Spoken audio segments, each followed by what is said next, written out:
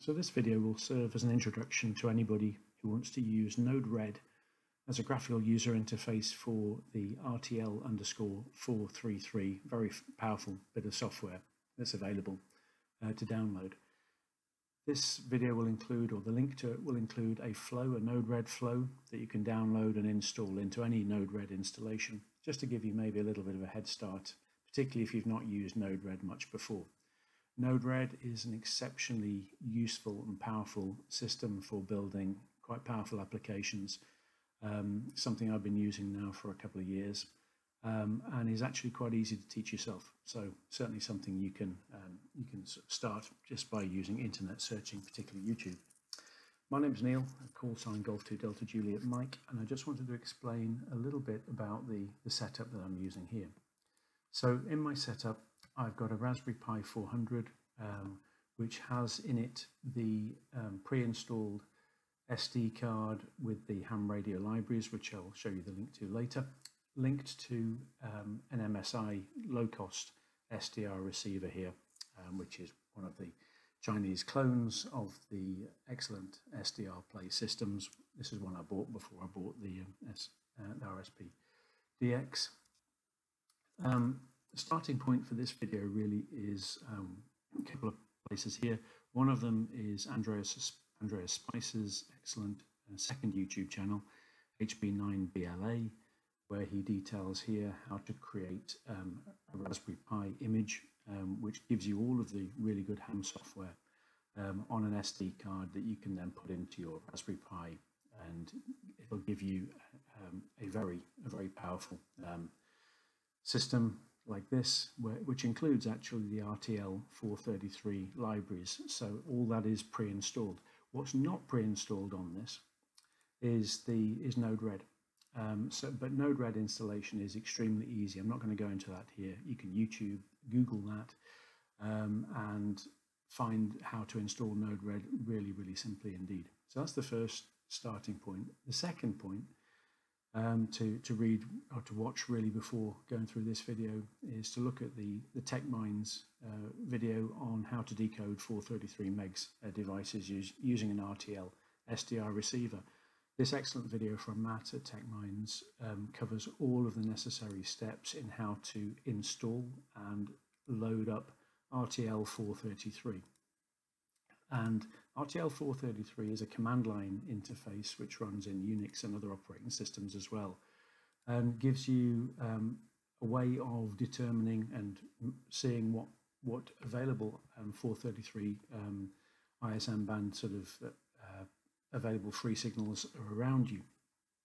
But the RTL 433 system delivers everything in a command line, and so the reason for writing the NodeRed interface really is because with NodeRed, and this is the flow that I'm going to talk through today, with NodeRed you can quite simply take the output from the RTL 433, which will be encoded in MQTT format anyway, or can be, and take that into a NodeRed flow where you can do all sorts of interesting things with it. So that's the bit I will describe in the next part of this video. So the requirement for using this NodeRed flow will be that you've got some form of RTL 433 hardware running, and the one, as mentioned before, is the MSI that I have here.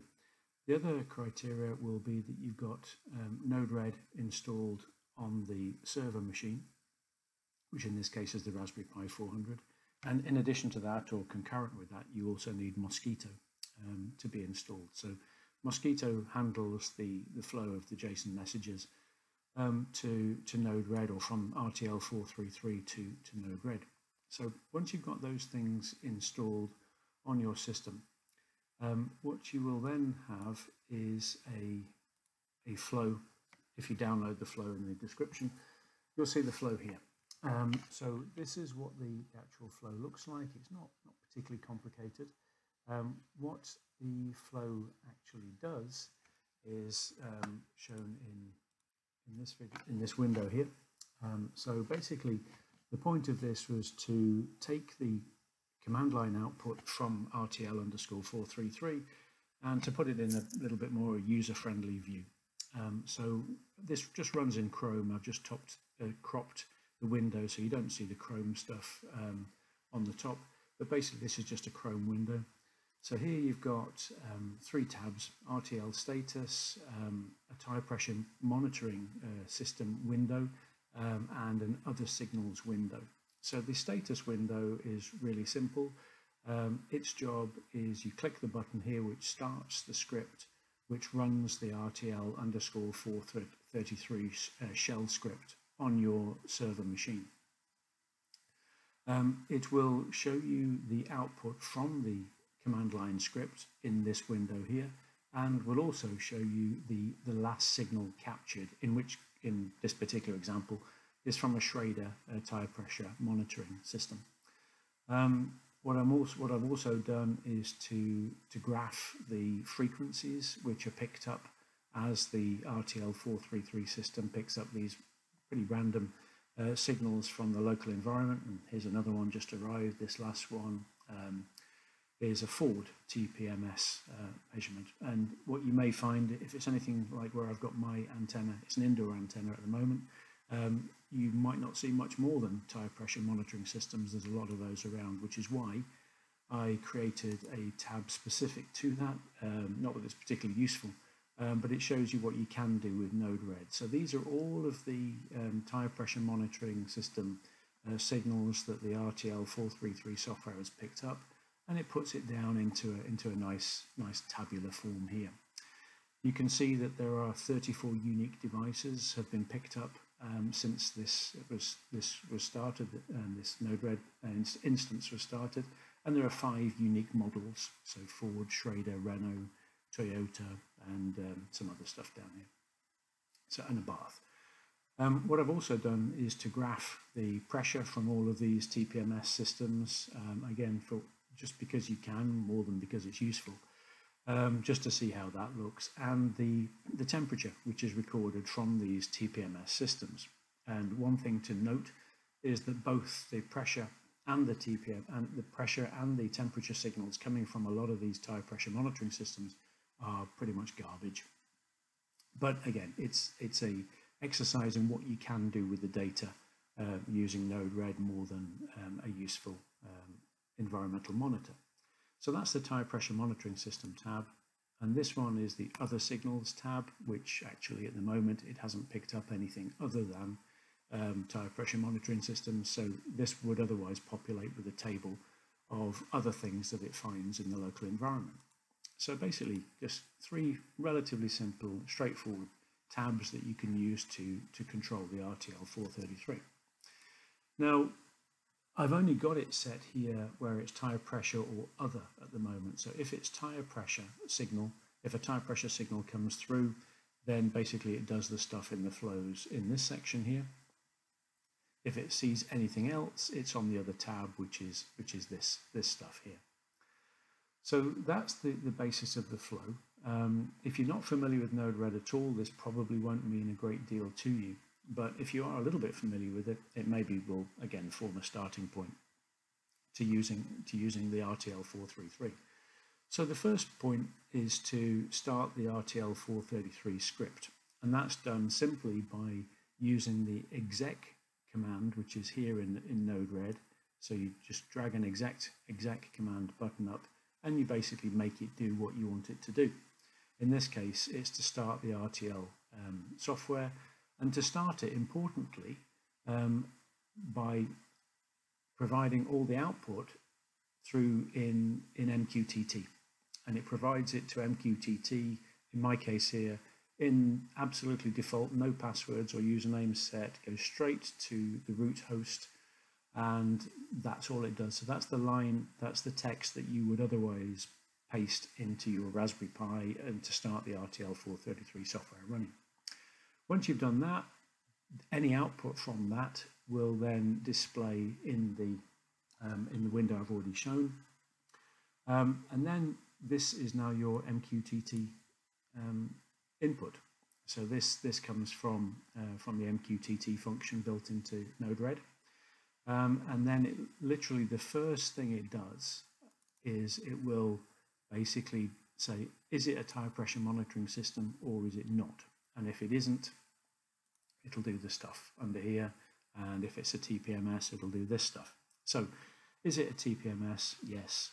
Then you have to trim out some of the other parts of the messages. In my case, I've also chosen to convert the output from kilopascals to PSI because it's kind of easier to see on for me, who's used to pumping up tyres rather than dealing with it in proper SI units. And then you basically output the pressure into a value here. So what I've done in this NodeRed instance is that I've also, as well as the standard NodeRed stuff, I've also installed some very useful plugins, some palette entries. One of them is the convert module, which is this one here, which allows you to convert from kilopascals to PSI really easily. Not that that wouldn't be a difficult calculation. The other one that I've installed that's very good is the NodeRed UI table, this one at the bottom here. That's an exceptionally powerful table, and that is what drives all the information that goes into this. So this table here, this table format, is really good actually, particularly in the instance on the TPMS, where you've got all the information. It stores it all. You can filter by unique ID. You can filter by ridiculous pressures or whatever. And similarly for temperatures as well. So you can see, as I said, some of these TPMSs are pretty poor at reporting outside temperatures, because I can tell you it's not minus 49 degrees C.